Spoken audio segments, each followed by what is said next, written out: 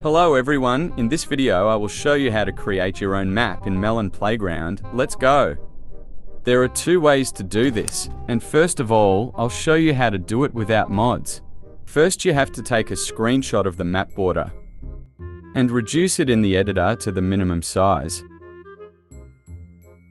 Then go to the mod editor, create a new and select a brick. And we change its texture to our screenshot. Set the maximum value of pixels per unit. Go to the collider installation section and set up colliders around the perimeter.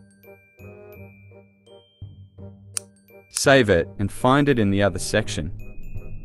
And now you can change the size of this block and create various tunnels, mountains, and whatever you want. And now a simpler way that will suit the textures for old maps is a ready-made mod with various shapes with which you can create your own map.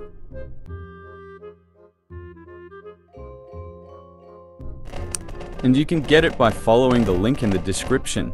And that's it, thank you for watching, subscribe to the channel, put likes, good luck to you.